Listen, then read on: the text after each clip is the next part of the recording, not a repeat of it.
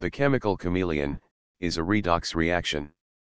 Take a 250 ml beaker, fill it with 150 ml of distilled water, and place it on a magnetic stirrer. Add about 3 to 5 ml of 0.02 molar potassium permanganate solution.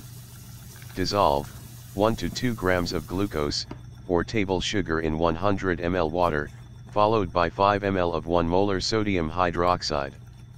Now, add about 10 to 15 milliliters of this glucose solution to the potassium permanganate on the magnetic stirrer. Observe the changes. Potassium permanganate has a violet color, the oxidation state is +7. Potassium manganate has green color, the oxidation state is +6. If potassium hydromanganate is formed, you will see a blue color, with an oxidation state of +5. And finally, a yellow color is manganese with an oxidation state of +4. The chemical chameleon is a redox reaction, well known from classroom demonstrations, that exploits the dramatic color changes associated with the various oxidation states of manganese in potassium permanganate.